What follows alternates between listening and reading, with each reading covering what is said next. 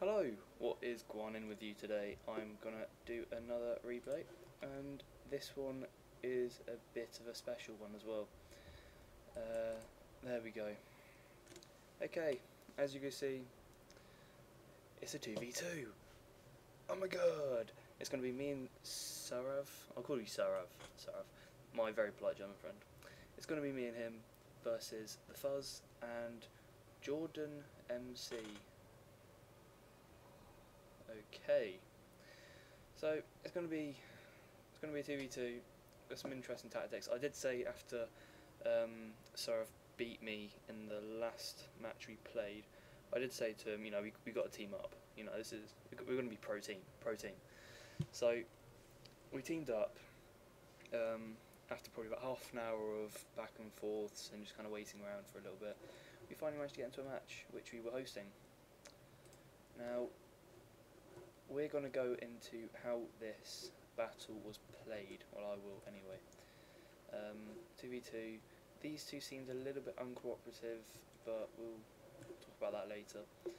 So, 2v2, several different ways you can play this. I mean, this was the third or fourth 2v2 I've ever played. There are kind of two ways you can play it really. Or, well, I think two of the best ways to play it is either group your armies up together in a big blob and just destroy one of your opponents quickly before the other one can get to them, or you can try and split your forces. So one of you goes very infantry dominant, and then the other one goes very cavalry dominant. Now I wanted to support him a little bit with infantry, so I did give him some really good infantry units. So I got my first shock troopers. I've got some Naginata warrior monks. I've also got some Naginata samurai. But then I also bring for him, where are they? In front of my general, maybe? Yeah, Katana Hero as well, which is a very, very versatile unit. It's a very, very strong unit. I also bought some Nagi attendants just for soaking up some hits and charges. And then, because I wanted to go more cavalry orientated, so I mean, he said, "Oh yeah, should I bring a Yari Cav?" He put a Yari Cav. I said, "No, don't bring a Yari Cav. I'll control the cavalry, and then you just control the infantry." Because what you do then is that you split your priorities up between you, so that I mean, if we both had cavalry and infantry, then we'd have to kind of micromanage between them. But I mean, if you're solely focused on one component of an army, then you'll perform a lot better, because that's all you're giving your attention to. So I mean, if he goes all infantry out, that's all he has to focus on, and it's nice and simple. He can be there all the time, whilst my opponent over here, his opponent over here is, darting about, focusing on lots of different units at once, whereas his is just all infantry based. So he can perform a lot better. So he doesn't have many processes thinking around in his head. So I said to him, I'll give you some infantry, some pretty strong infantry, and then I'll bring up the cav. I was planning on bringing more cavalry, but I just wanted to give him, some good support. Thinking back at it now, probably would have just given him a Katana Hero. But I mean, this is still very, very good, very, very good, kind of strong little unit that he can tag up with. And then I wanted to just go all cavalry out, but as I said, I wanted to give him some strong units so he can just dick his side. But yeah, I got 2 hammers and 2 katanas. So they are just a good little steamrolling unit, because what I was planning on doing is that I go cavalry heavy, he goes infantry heavy, he goes and engages his guy, I charge my cavalry over because they're quick, and he engages and I come around the back and we just break him completely, because he was going to use the same tactic as he played against me with his, I think his monks? Yeah, his monks and his Nodachi. He was going to play the same tactic, but with that added effect of having lots of cavalry hitting from behind, it would have been devastating. So that's my army. He bought Matchlock Samurai. I don't really see much of these guys, but he bought some Nodachi, which is very strong. He bought some Katana Samurai, which is very strong. He bought some Naginata Warrior Monks, which are also very strong. And his general, pretty nice. He's got some bow general. Bow general, melee attack, charge. It's pretty good. We shall now go into the opponent's armies go to my guy first. He had a really weird army, not gonna lie. So he's got some bow warrior monks, he's got some fire cav, some hand mortars. This was the first time I played these guys, and I thought they literally just threw hand grenades, but I turned out to be totally wrong. Sorry, I've got a bit of a cough this morning. Tetsubu warrior monks, they're pretty deadly. Katana hero, fielding the same as me. Mounted gunners, mounted dicks in other words, and his general. He also has some, I think, bandits and wacko raiders up here somewhere, which I'll soon discover. Now, Surav's opponent is fielding some some Nodachi, some Naginata samurai, Naginata warrior monks. All these guys look deadly, don't they?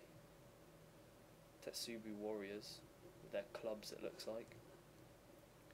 Naginata warrior monks again, katana, marathon monks, and Valley of Death.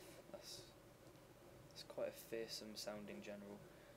A lot of generals seem to look the same though. Oh, my one looks awesome. Anyway, so and that's his general. I think he might have one or two other units as well, but that's pretty much it. So, what we planned, this was the same map as well, which me and Surav played before, where I was down here and he just literally hid in these woods. So, straight from the off, I merge my army with his. This is what you want to kind of do. The only problem with merging your armies together is that you can get wrapped around.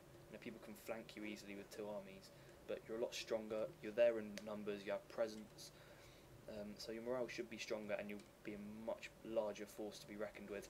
And also it will scare them as well, it will scare their troops a lot. So this is the point where he starts to fire at me with bandits. This is the first time I ever saw bandits in a game. They seem pretty awful, if I'm honest. But he started to pick away at my my cavalry. So I saw, oh hang on a minute, they're bow units, these guys are sword units, let's have a rape sesh. So charge on him, absolute slaughter. The worst is still to come. Ouch, ouch, ouch. Those are the hand mortars, and that's how devastating they are. He pretty much broke his own men as well.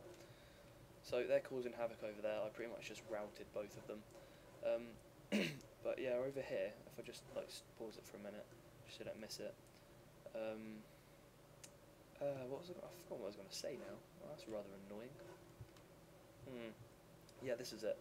I didn't merge my army fully with his. What I did is that I kind of put them at the back as a support, because that way, when he gets engaged with his opponent, I can, you know, whatever kind of area needs to be addressed, I can just, you know, address units to it. You know, I can put units towards it. Or if it's all going well, I can just bring my guys around the flank and just steamroll straight through. So that was the idea behind that. When you first deploy as a 2v2, always spawn right next to each other as well. Never like they did spawn on one side of the map and another one on the other. You want to be as close together as possible, because that way it's less likely for this sort of a tactic to be used, where we're basically just going to gang up on this one opponent. It's a lot less likely that they'll gang up on you, because obviously both of your armies will be there. You know, it's pretty much a given. You should always spawn as close as you can. So at this point, I just kind of saw that his army had no spears whatsoever. The only counter he had was his fire cav, and against all of this cavalry, you know, he's not really going to be going anywhere. So I just charged them all in. And here come his hand mortars. Ouch. It's not good. It's not good at all. I'll just see if I can change my sound settings. They're all low anyway. Okay, so pretty much I see that all of his, you know, he hasn't really got any spear units, so I just charge full on in. You know, it's pretty pointless bringing over my army. I might as well just go for him. He's got some mounted dicks who are pretty much doing nothing in their pink armour. And very literally, with four units, I just steamrolled my opponent. with just 4 cavalry units. It's quite funny, really. And he had loads of quite expensive units as well. I think hand mortars are quite expensive. I'm not entirely sure, but I mean, to have 2 or 3 hero units, bow monks, wacko raiders, fire cav, you know, I think they're quite expensive units. I haven't really looked at some of them, but I can guess they would be. So the engagement starts. It's pretty much just a charge. Ooh, ow, ow! How did they almost break? Oh, there you go. Obviously, that banzai would have given him a lot of morale. And now it's a bit of monk on monk action. You've got some Nodachi on Nodachi, and now it's just going to turn into a big grind out match. Because he's got some very tough units. I'm not going to lie. Some Wacko Raiders, some good stats there. Wacko Raiders look like they're wearing pyjamas half the time. And he puts his general into stand and fight. He's good. He bring a leadership general. That's what you want. Surav, I'm not sure if he's got stand and fight, but I would fully recommend it. It is really overpowered. And this is the point where I just, as I said, you know, you assess the situation and you address units where they need to be addressed. So I've literally now just come around the side and I've flanked him. Now there you go, concerned being attacked by the flank. That's going to start to have a negative impact. I just go straight for his general, try to take his general out as quick as possible. Then the rest of his army will break, because the leadership general, when they break, you know you've pretty much lost. At this point, I don't know why, for some reason, I don't know what happened here. It seemed to have glitched out, but all of his units did actually completely rout, I think. I'm pretty sure they completely routed. Well, they might not have actually, I'm not sure. But, I mean, I dealt so much damage to him.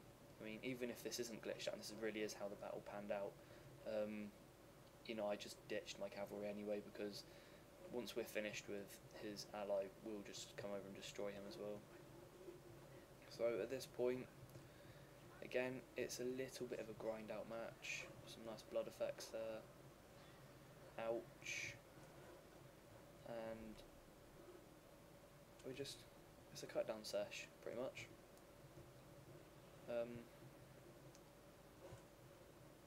But I mean, this opponent is holding out very strongly. Very strong.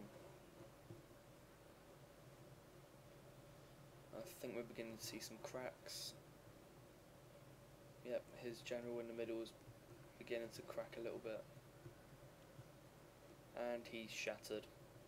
And his 2 units should now follow, but he has got some Tetsubi warrior monks, and they'll just... well, no, just warriors. They should hold on for a while. No, there you go. Everyone is now broken.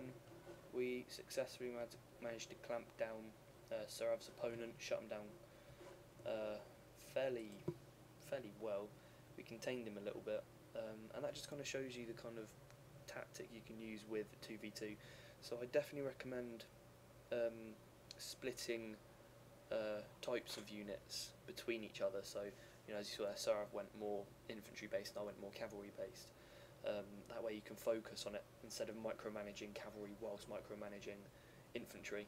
It definitely splits the responsibilities up, and it's just a lot easier to focus on one type of unit at once. Also, there's another tip as well. In deployment phase, keep your men as close as you can together.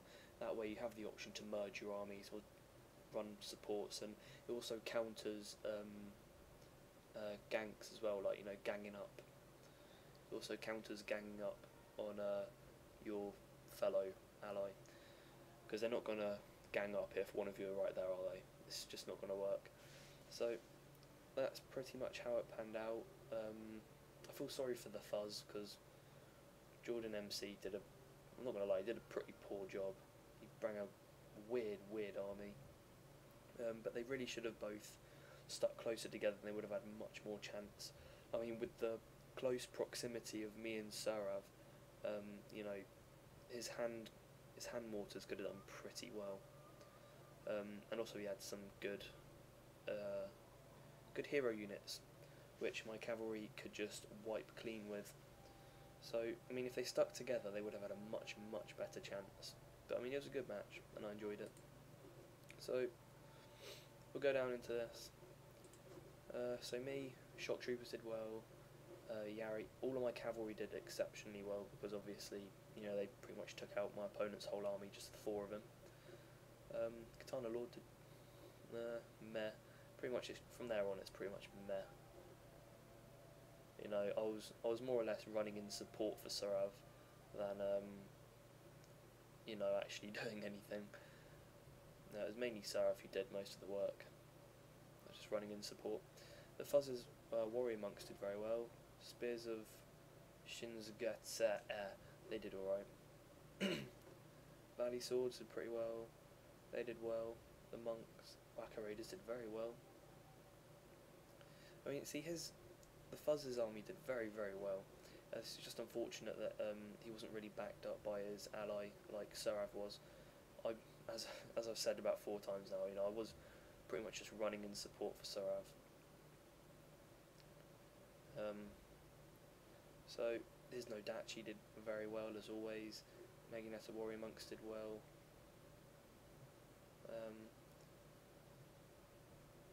Yeah, I mean, he didn't even have to use some of his units.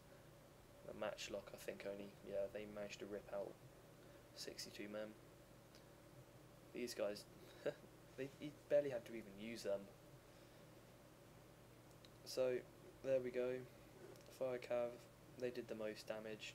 Pretty much all the kills you see here on Jordan MC's side is it's just my cavalry. That's all he killed, pretty much. See, this is why you always bring spear units. You don't know what the opponent's going to bring. That just allowed me to steamroll through his army, really. So I hope you've enjoyed the 2v2. I'm looking forward to doing another one with Surav soon, and I will also be doing a battle commentary with one of my Swedish friends soon on skirmishing. Hopefully we'll do a skirmishing battle, because I haven't really done many skirmishing battles, so yeah, look out for that one. Well, I hope you enjoyed the battle, and have a good day.